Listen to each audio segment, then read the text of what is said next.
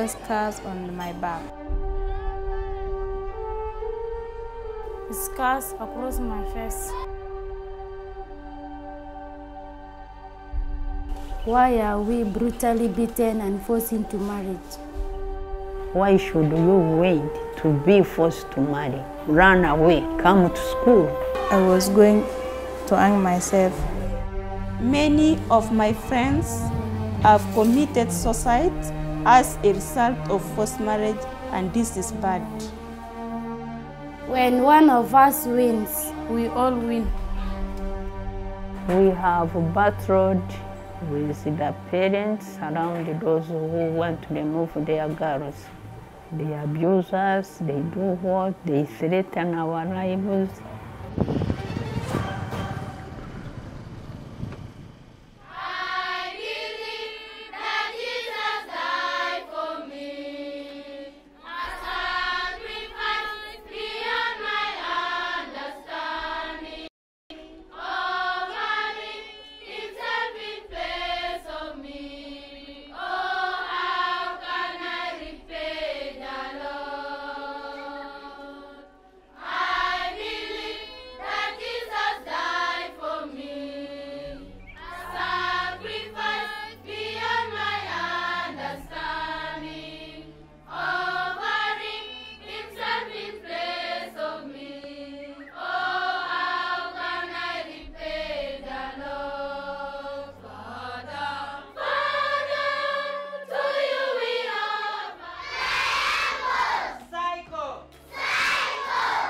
This school started in 1994.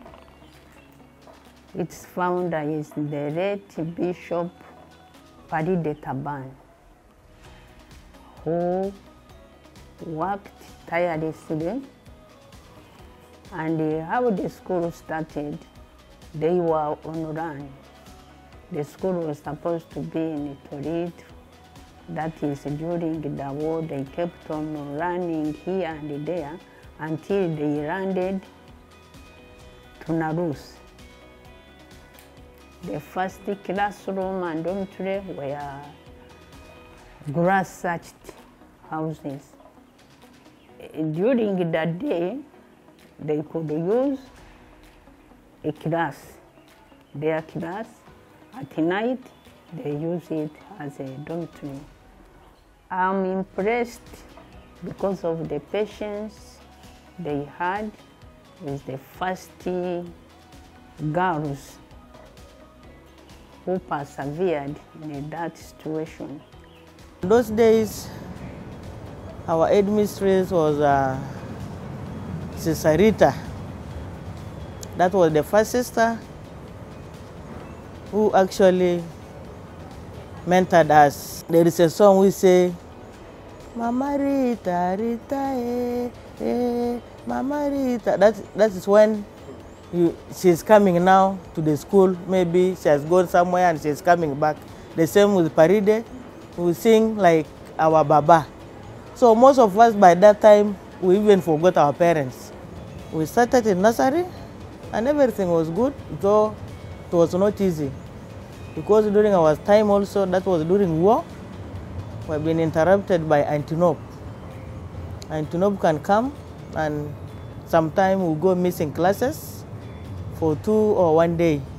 We ran to the bush and the sisters who are with us, actually as I mentioned, Sister Rita and Bishop Paride, were too young, but we managed with the grace of God.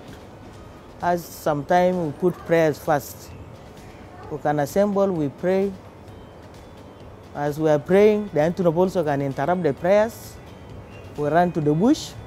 We continue with prayers there at the bush. The main purpose of starting the girls' school, Bishop had a vision and a desire to bring girls up, to train them as leaders, because girls were left behind. Girls were looked at as to get property, marriage. That was the idea of the locals. So Bishop Paride fought to make sure that girls are brought to school.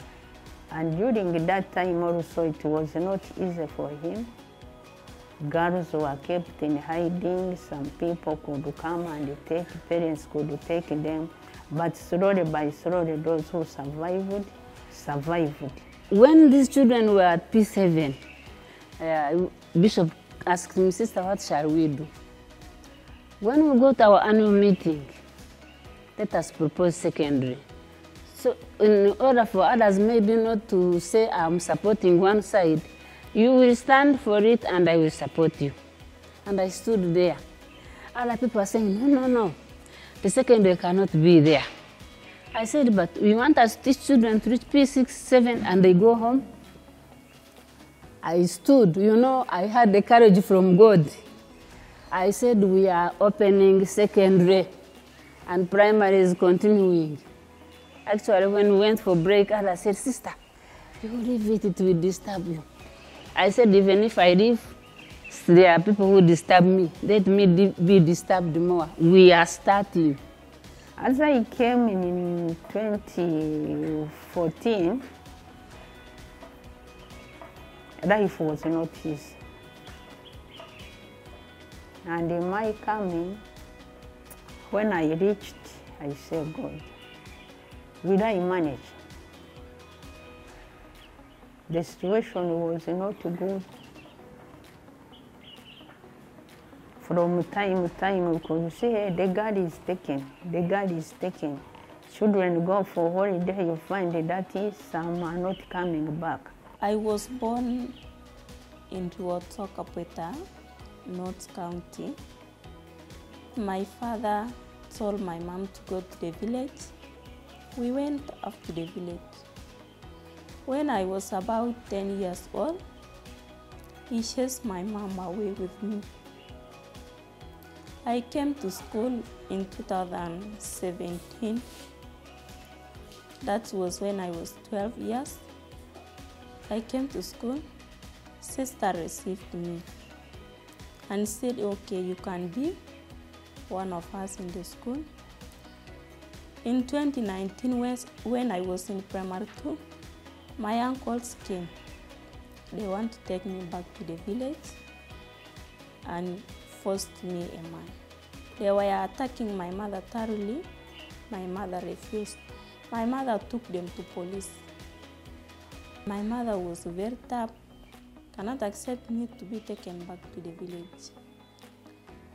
And I stay in the school up to now. I'm staying in the school. Holidays, we remain as champions. Many of us, we remain in the school. We play. The little sister gets, we eat. She didn't get, we stay. My father gave me a man. I can't believe that. There they take me to that person. By the time that man raped me, so I was sad and I scared. I say, even though he raped me, but I will go, I will never stay here. I will not be grand and I give birth to your children. I will never do that. That following day, they take me again to my father's house. They cane me again. That's why am I talking like that? Then my mother's love me because I say that I will never stay in that man again. I will not even get back to that man's children. Then I decided I cannot continue like this suffering every day. The following day, I ran like that without knowing even my way. Where am I going to go? They searched me, they get me. Again, they beat me thoroughly. I was going to hang myself. Actually, the culture is torturing the girl child so much. So they can torture them at the age of 6. They want a young child of 6 to marry an old man who have cows, because the old man pays them a lot of cows. Some of them, they were telling us that they can tie you and beat you and beat you. They always come here with bruises. This forced marriage will not take us forward. It will not take us ahead. You found parents like that girl which eyes was pricked. It was by the parent. by the father, actually, biological father, removing the eye of his daughter out just because of dowry. These girls could come in school. Some have been raped, traumatized, scared to stay alone, and time of holiday, people have right to go for holiday. So I decided to stay with them, at least to encourage them and to be with them. It have been challenging because they feel like they are rejected. They feel like they are not human beings.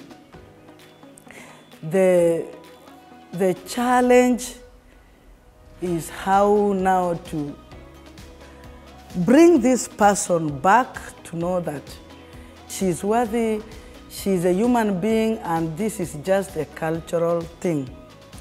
So I've been having time with them, talking with them. Not easy because of the language barrier sometimes. Not easy because of the things you must have at least to convince this person to feel close to you. When they come, they have nothing. They have nothing completely because they have just ran from the village with those attires of theirs. There is nothing. So we have been having challenges of their like beddings, like soap, and those whole things that girls should have at least to survive. My message to our parents or our community is that a girl might believe to grow, to be a grown-up person, to know her rights, what is good for her and what is bad for her, to choose a man of her choice, not to be forced to old men. Girls lose their lives because of forcing them to men they don't want. Now I am in school. I'm very happy to be in school, and it was my first time to be in school. I am so appreciate those who brought me to school. I am so happy for them. May God bless them. We encourage the partners to go to the grassroots, to go down there, to talk to the people, to give awareness on the bad effects of the forced marriage when a child is still young.